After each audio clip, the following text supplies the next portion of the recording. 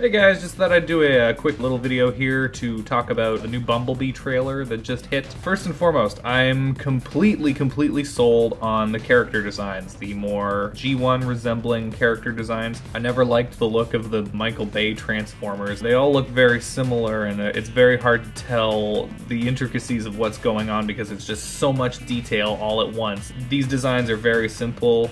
They're very sleek with like Optimus Prime and Starscream and Soundwave, Ravage, and you know, all those guys in there. And to be perfectly honest, even if that's the only thing that they fixed out of all of the problems with those other Transformers movies, at least that's a step in the right direction. I do hope there's a bit more of an emphasis on the Transformers as the characters. There certainly does seem to be more of one on Bumblebee. We do seem to get some scenes flashing back to Cybertron. I think that'd be a pretty interesting way to develop the other Autobots if that's something that they're gonna do. And then of course you could have their relationship with Bumblebee and cutting back and forth between that and him on Earth with Hailee Steinfeld and all that kind of stuff. It could make for a pretty interesting character movie with Bumblebee. I don't think they're gonna have Optimus Prime and the Autobots come to Earth or anything like that.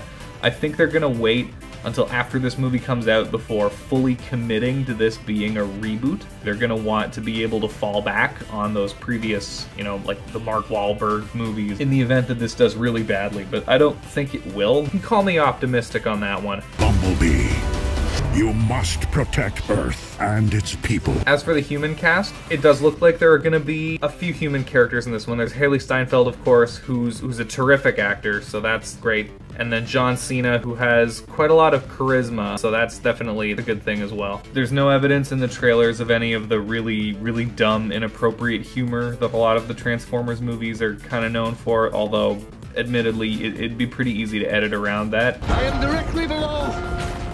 Enemy scrotum. If in fact there is still a lot of that stuff, we'll kind of just have to wait for the movie to come out in order to tell whether or not that's been cleaned up a bit. Michael Bay, from what I understand, is pretty much completely out. I know he's producing it, but he's no longer directing, so I don't think he's gonna have a very hands-on role. I think people like that.